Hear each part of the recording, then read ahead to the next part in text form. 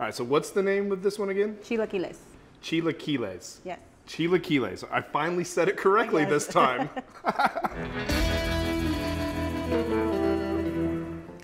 All right, we're now here with Olivia, the owner of Country Griddle. Olivia, tell us a little bit about some of these dishes. Let's start with this one first. I know this is one of your guys' specialties here. Okay, these are the chilaquiles. We actually make our own chips for the chilaquile plate, and we toss it in our chilaquile sauce.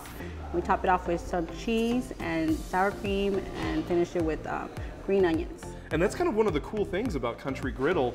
This is a very traditional Mexican breakfast. You guys kind of take your inspiration from all sorts of different places around the world. Yes, that's true. All right, Olivia, let's try some of these dishes. That is very good. Now, the thing I like about it too is it's got a little kick, but nothing too crazy, especially for a guy like me. What about if someone wants to spice it up a little bit? We have the option for customers if they like to have chilaquiles spicy, more traditional Mexican, be more spicy in their meals. We can do that and add the little kick they need. Which one do you prefer? You prefer a little mild, or you like that extra kick? I like the extra kick. All right, now let's try out these banana pancakes.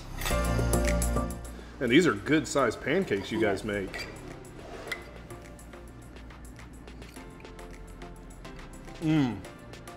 That is so good. You can really tell the freshness of the banana as well. Yes. That is so delicious. This is a family operation that you guys have here. You guys are local, you live here in Goodyear, and now you've opened up a new breakfast spot. So my husband's been in the restaurant business for more than 15 years.